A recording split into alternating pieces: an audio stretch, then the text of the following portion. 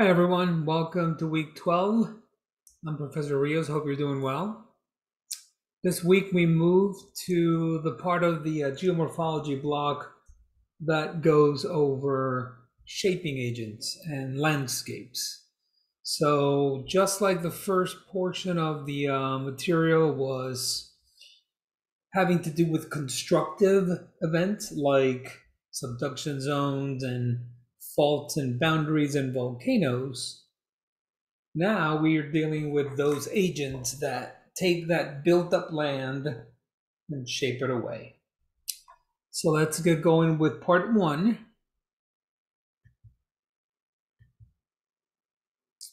Here you see a hanging, what's called a hanging valley,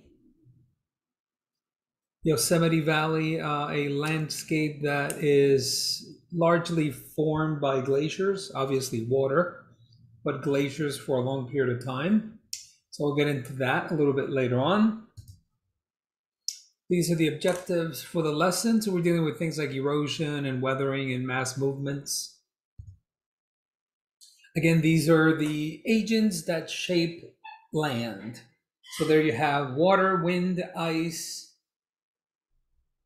water in the form of fluvial landforms or rivers, underwater, water, or underground water rather, waves, the seashore, glacial landforms, and of course wind and water in desert regions. So lots and lots of opportunities there. The shaping agents, you have the tectonic processes that built up the land into the landforms that you see, like the Himalayas and the Andes and the Rockies and so on. And then you have the events like weathering, mass movement, and erosion that take that material, weather it, and move it away somewhere else and deposit it. So that's the basic idea here. Of course, sea level as it stands today, obviously sea level is variable depending on climatic conditions around the globe. So first, weathering. It is a function of temperature, precipitation, the material that something is made of, whether it be difficult to erode like basalt, or whether it be easy to erode away like sand. It is the in-place disintegration of rock material. Erosion is a function of the agent that does the gradation. So that's water, wind, and ice. So it's the movement of that weathered material away. And of course, mass movement is mostly a function of gravity and precipitation. Precipitation is not necessary. It helps, but it is mainly a function of gravity. That's the most significant aspect of it. Here's the best example of erosion and weathering that I can think of, the Grand Canyon. Think about, this material was at one point uplifted, and then water went to work on the different layers that were laid down. If you've ever been to the Grand Canyon, you know what I'm talking about. If you haven't, I really, really highly recommend you go. It is something that every American for sure, but every person should try to do once. It is as stunning as it looks in that image. And the image can't even come close to doing it justice. You can tell the power of water even in an absolutely dry environment like this desert. You see where the water made a channel. So even in dry environments, water is the most significant gradational agent there is. Mass movement. So here's an image of Yosemite Valley in California, and it is the downslope movement of material that's been broken down, and it falls in response to gravity, and it is usually aided by water, but water is not a necessary ingredient. This is El Capitan here in California. This is Half Dome in the distance. For a bit of reference, you could fit 3 Empire State Buildings and still not make it to the top. That's how big this is. So it's difficult to get a sense of scale because it's just an image, but it is a remarkably enormous set of um, granite boulders, basically, that have been uplifted over time. Here are some examples of mass wasting and movement away, so sand dunes. When you look at the water in this river, how it looks very sort of like milk, chocolate milk. And of course, the response of trees and other material in when too much rainfall happens, and how that can sort of break down and fall down. Weathering, you have two types. You have mechanical weathering and you have physical chemical. So it's mechanical and or physical and chemical weathering. So we'll get into what each of these happens to be. Physical weathering is the physical disintegration of material without any change in chemical composition. The most common is called frost action.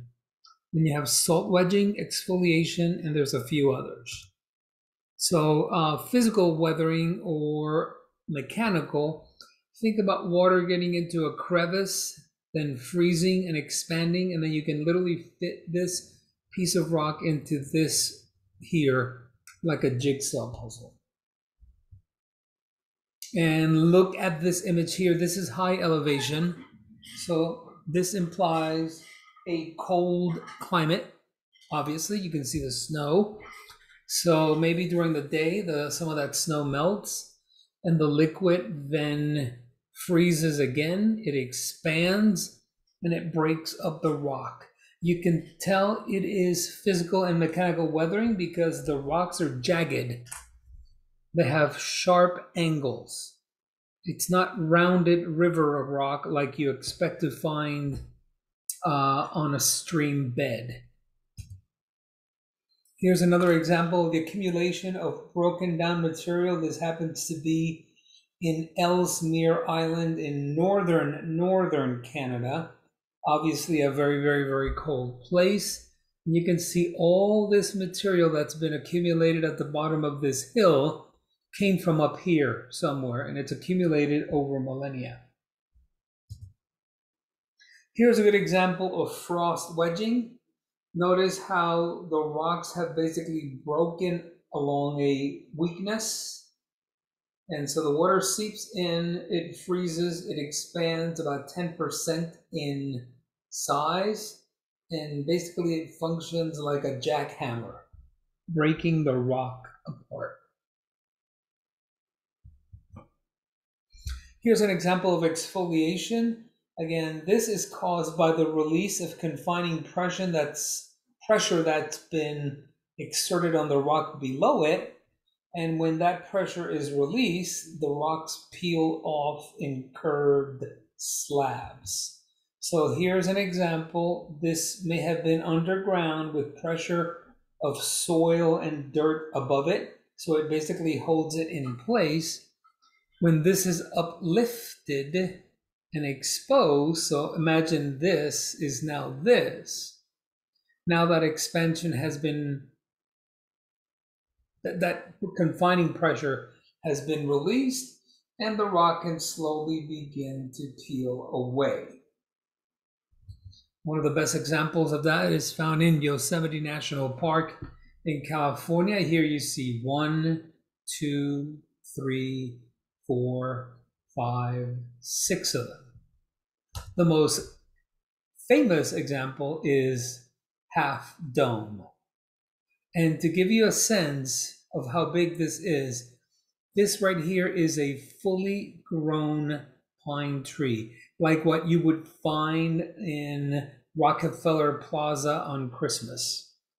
So this is a really, really, really tall piece of granite. That's what you're seeing here. You can hike this on the back, by the way. Salt wedging is like frost wedging, but weaker. The salt basically forms, the salt crystals form and they expand. And as they expand and grow, they break up the rock. It's usually common in dry places, like where you tend to have BW or even BS type climates. So in the United States, you would find this in Arizona, in Southern California, in New Mexico, in West Texas, in Utah, Nevada. That's where you would find it.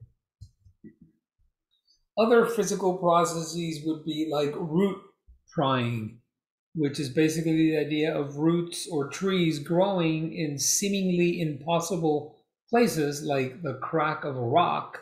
And over time, that root is powerful enough to slowly pry away the rock.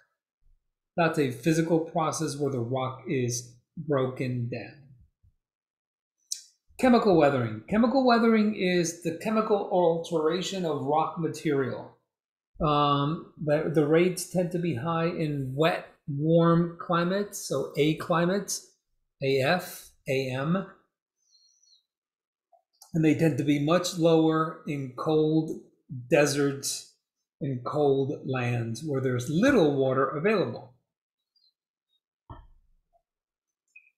There you see three examples: carbonation, oxidation, and hydrolysis. So, where does it come from? So you think about rainwater. Water is always acidic because you're combining H2O plus carbon dioxide, CO2, to form a weak acid called carbonic acid, H2CO3. Natural rainwater is normally acidic around 5.5. Really bad acid rain is usually somewhere in the 3 to 4 range. Carbonic acid reacts with calcium and dissolves it quite quickly. And you think about something like limestone. Limestone is about 90% calcium. Think about the state of Florida. Florida tends to have a lot of sinkholes because Florida is a big, big chunk of limestone. Here's an example of how it looks like on a map. So that map, you see lots of little dimples. These little circular, these are depressions, and these are basically sinkholes. That's a sinkhole right there in Florida. Here's another one. Oxidation is another chemical reaction. So think about the idea of rust. So iron plus oxygen equals iron oxide. And in this image here in Utah, what you're seeing here is water reacting with iron in the rock, and then the rust bleeds out, and what you're seeing there is this darker color. Mass movement. So landslides, creeps.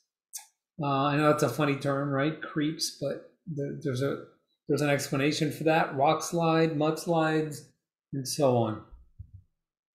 So mass movement, you think about, there's this thing called the angle of repose, and that is basically the steepest angle at which a given kind of material will remain stable. Beyond that angle, it'll fail and slide down.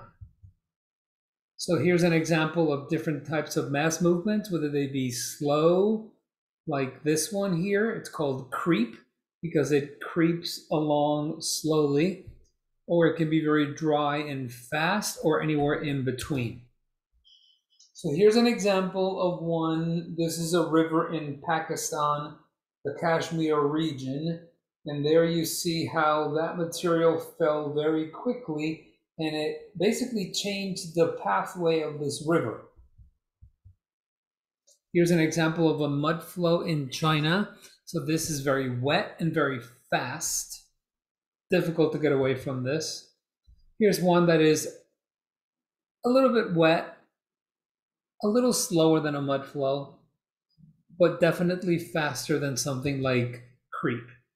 So there are several videos on the YouTube playlist that highlight all of these, from fast, dry to fast, wet, and everything in between. So I highly recommend you watch them. They're very short, 2 to 3 minutes. So you're not going to be spending a lot of time, but they really do show them quite well. So I highly recommend that. Now, the second part of the lesson is fluvial systems and the landscapes that are associated with each.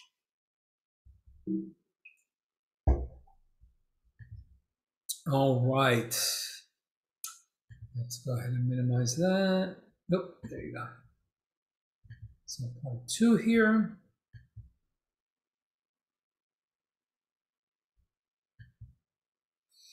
All right, so this here is the San Juan River in Colorado.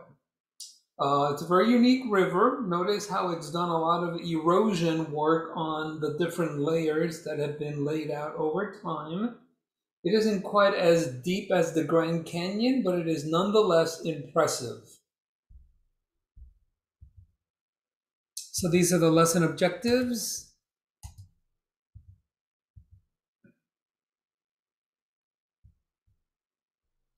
So, shaping the landscape. Here we're dealing with running water. And most of the Earth's landscapes are shaped by running water, even desert regions. That is something you need to remember. Even in deserts, the most significant agent of erosion is water. Okay? So, look at this image here. This is the Indus River in the desert of Pakistan. Notice there's water flowing, but look at the region around it. It is clearly a desert, right? You don't see a single tree anywhere. So the idea here is this water comes from somewhere else. In the case of the Indus River, it comes from the Himalayan mountains. So that's the source of the water. So it doesn't matter that it's flowing through a desert, the water source is far away. Here's an example of basins in the United States, the most significant one being the Mississippi River Basin. So everything in the shaded green area falls, every bit of rain that falls in that green shaded area empties through the Mississippi Delta. So all these different rivers, the Ohio, the Missouri, the Colorado, the Arkansas. By the way, there's a second Colorado. The Arkansas, the Red, the Platte, the Tennessee. All these rivers empty through the delta of the Mississippi.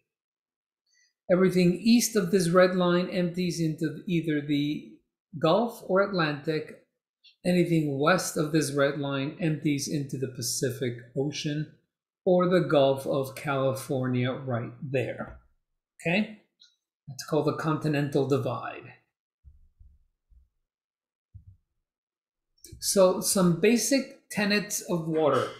It takes the path of least resistance, I think you know this, and it erodes and it transports material as the function of its velocity. So if water is very, very fast, it can take with it big chunk of material, and it can take away lots of stuff for a very long distance. However, as water velocity slows, a lot of that material falls off as deposition. So let's look at the idea of erosion, transport, and deposition. So here's the idea of stream erosion. There are 3 factors: hydraulic action, abrasion, and corrosion. This is chemical weathering. This is like sandblasting. And this is simply the force of water. So imagine a trickle of water doesn't do a lot of damage, but if you put your finger at the end of a hose, you can literally force that water out faster, and you can do a little bit more work with it. So water is a remarkably powerful substance, and a lot of that is dependent on its velocity and what material is found within it. So there are different kinds of transport options. You have dissolved load. Think about a glass of water with a teaspoon of salt. If you dissolve it well enough, you're never going to see the salt. It will still look clear, even if it tastes salty. Suspended load is the majority of material. And that is, think about a muddy river like the Mississippi River, the Missouri River, or the Yellow River in China. They look really, really obvious. And then you have at the bottom bed load, which are the big chunks of items that are carried as a function of, it's called saltation and traction. So let's look at some of these. Suspended load found here. And then this is either traction getting dragged along the bottom or saltation skipping along the bottom. All right.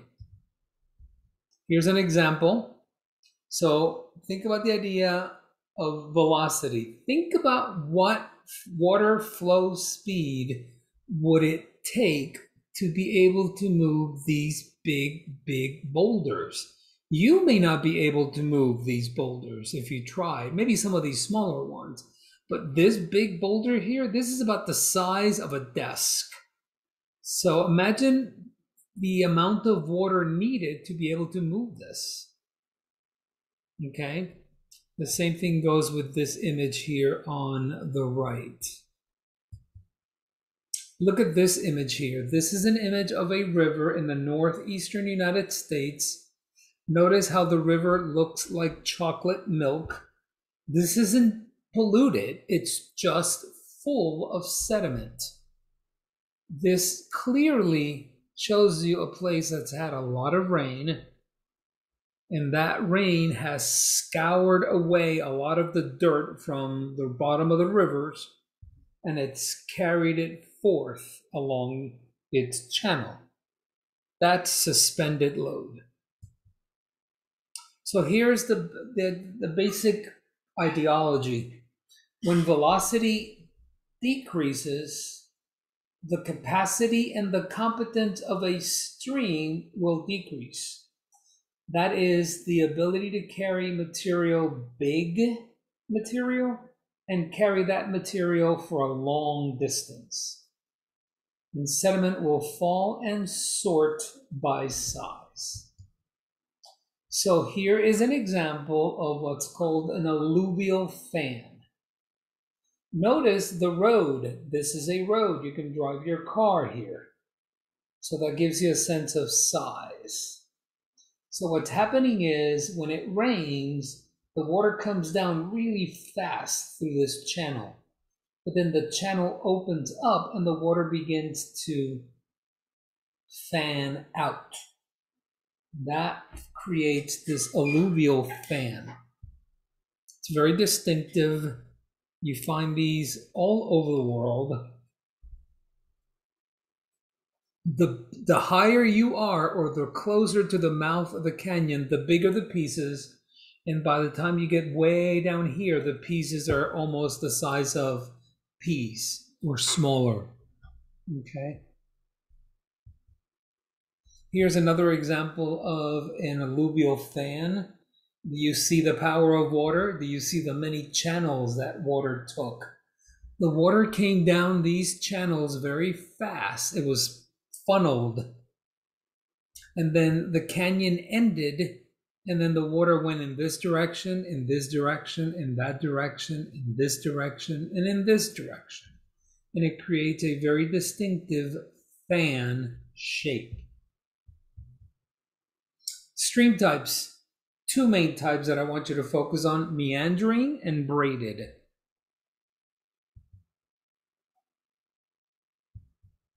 So a meandering stream has curved loops. Sometimes you find abandoned channels, and you tend to find them in places where the land is flat. So here's a good example from southeast Texas. Notice how the river meanders about. Sometimes it leaves behind a little bit of a lake called an oxbow lake, and then it continues. It's a very classic meandering stream channel. Here's another one from Alaska. Lots of former channels that have been left behind. An oxbow lake is when a lake gets left behind. So like This one. Let's go back. Here we go. Right here. That's an oxbow lake. That's an oxbow lake. This is an oxbow lake. So here's position A, position B, C, and D. You see the evolution going on there? Now, a braided stream is a little bit different. You tend to find these in places where there's a lot of seasonal water discharge differences between winter and summer. You tend to find these in places where there's a lot of heavy load of material, like sand and gravel. And because the water is variable depending on the time of year, you get this sort of interlocking pattern of different channels. So here's a good example of one. Notice it's not one distinctive river. It is a river with little islands that are often vegetated, and the water has to sort of find its way through it. Here's another one in Alaska, in the vicinity of a glacier. Notice that the water looks almost gray. It's full of sediment. And notice how the water sort of has to find its way through all these different bars of gravel and sand. Here's another great image, and you see it a little bit more clearly. The different bars, and you can see the different size material here. The water has to sort of find its way through it. This is clearly in the vicinity of a glacier.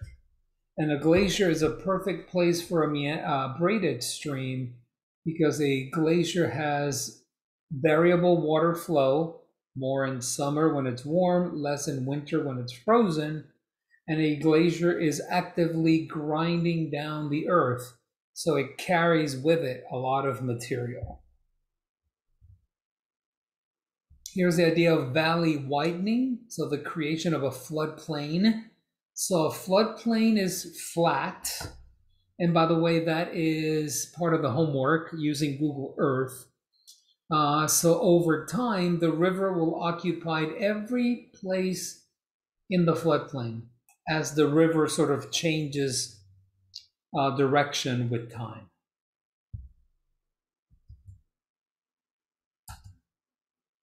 So it's a very significant fluvial landform. Floodplains tend to be places that are great for agriculture because the soils are very rich. I wouldn't want to build a home there because guess what? They flood. Get it? Flood plain. It's a natural process. It's just something that you have to deal with. If you're a farmer, it's just part of the deal, basically.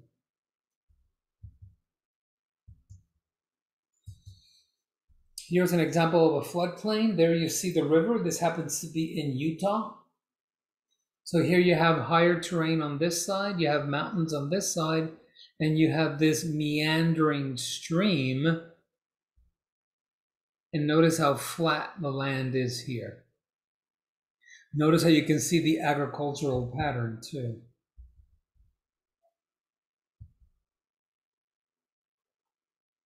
Here's an example of a flooded floodplain. Can you see the river? See it here? So the river flooded and the water occupies the flood plain. This area that's flooded is flat. The area on either side is hillier, so it's not flooded. These are some other river features, a point bar and a cut bank. So where the water is moving fast, it cuts away, so it's deeper, and where the water is slow, it deposits a sandbar. So you tend to have sandbar or point bar, cut bank, point bar, cut bank, point bar, cut bank, point bar, cut bank. They oppose each other, basically. And this again here is a meandering stream. A delta. A delta is a seaward expansion of a valley.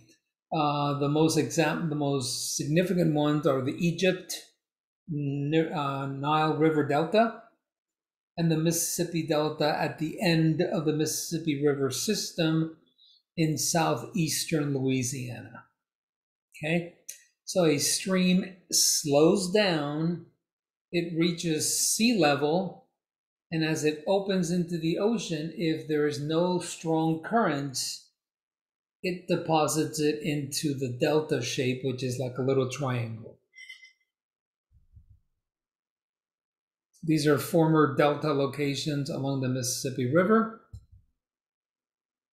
And here's the Mississippi River through New Orleans. And there is, notice, this is the New Orleans right here, the Mississippi River. Notice how much material is being carried out of that delta.